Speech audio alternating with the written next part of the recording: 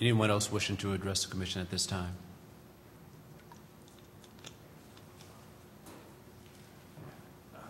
Good evening. I just again want to reiterate on the record that I continue to hear strong public support for the plan with the revisions that you've made in front of you. I continue to have questions about implementation. So I have been directing people to the revised chapter format so they can see the way that's been laid out and the short, medium, long term and the general assessment of costs. So I think with those additions in general, along with all the many issues that you've addressed throughout the content, that we have a plan that our City Council is prepared to also adopt. So thank you again for your hard work. I think our long list of partners that we have to acknowledge for this process will be pleased with the progress that we've made. I think the U.S. Department of Housing and Urban Development, the other funders that have given us the money to undertake this process will be very happy with the product. So we're at that point where we've talked a lot about this, and for me it's just very encouraging to see how you all have worked together on this, and to know that hopefully following tonight our City Council will have the same opportunity, and then those of us who come to work here every day can show you that we're committed to the implementation and appreciate the framework that you've developed to guide us in those endeavors. So thanks for your hard work, and look forward to your continued efforts in this. Thank you.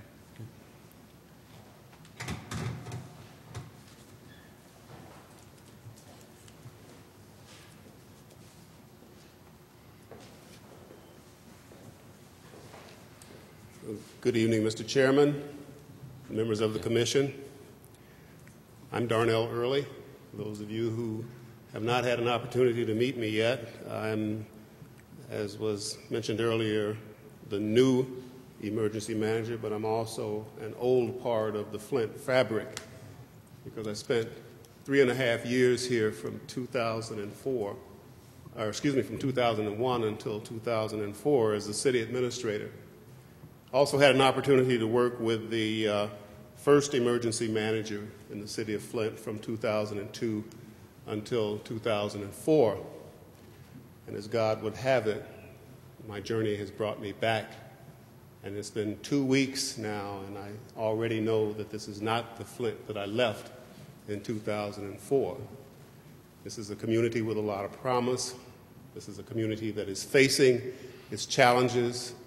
This is a community that is engaging itself with stakeholders so that the story written from this point forward about the city of Flint will be a very positive story written by a lot of authors.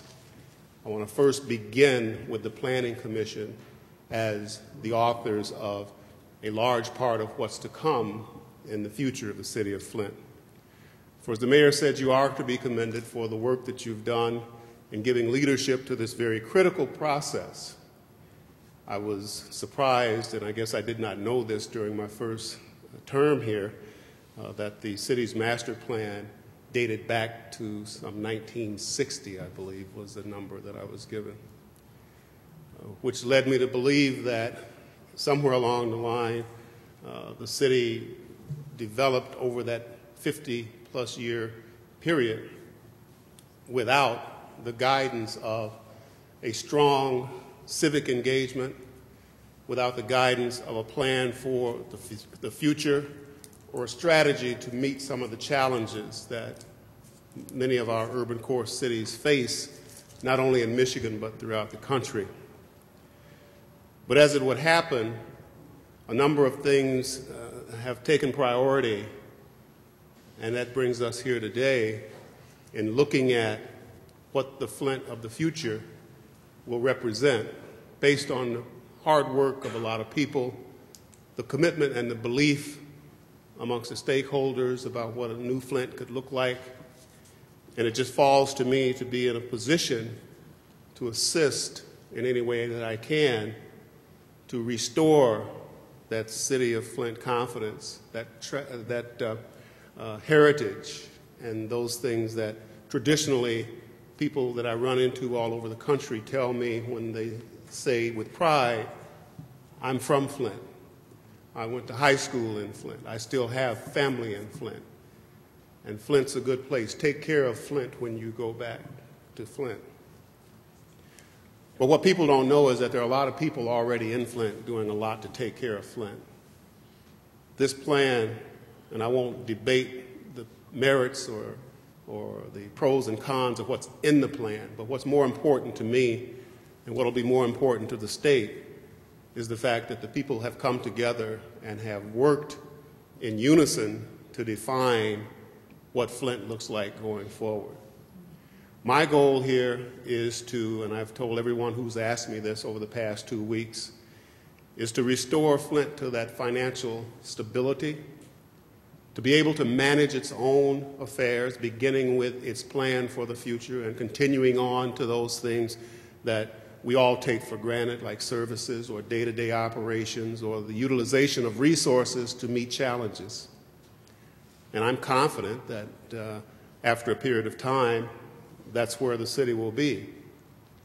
But going forward, the city has to also be able to sustain itself in a way that the hard work of so many people and the commitment of so many to put together a plan to update the vision, if you will, for the city of Flint does not go unimplemented or, for lack of a better term, just kind of dies on the vine.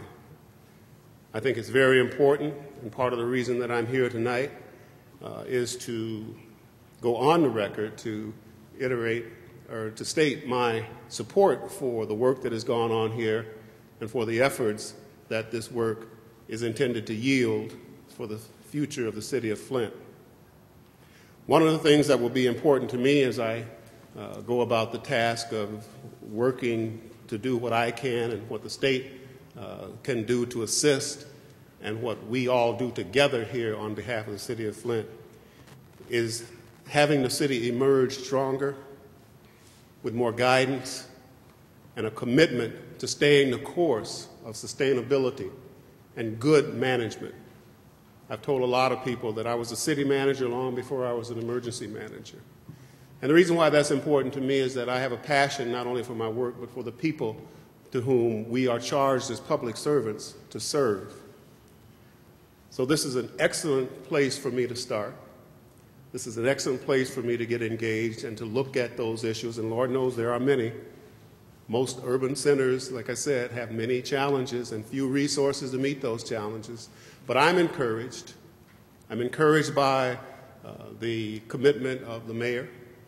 I'm encouraged by the members of the council that I've talked to who have also shared the vision of wanting to see the city return to the strength and stability of being able to handle its own municipal affairs. I'm encouraged by the stakeholders that I've met with over the past 2 weeks. And Lord, it seems like it's a lot longer than 2 weeks, but it's only been 2 weeks, and I've had a lot of meetings, I've talked to a lot of people, and I've heard a lot of things. But I'm encouraged by the enthusiasm that I've heard in the voices of the people who want to see Flint survive, who want to see Flint not go down the road of Detroit or some of the other communities in the country who have faced these same level of challenges. And so you're on the right track. Your hard work and the work of the groups that have come together to put this plan in place will not go unheeded. And I pledge my support to do whatever I can to keep it moving in a direction that is productive and a direction that will yield results to help us not only turn the city of Flint around, but to keep it on a course of sustainability and self-governing rule. Thank you. Thank you.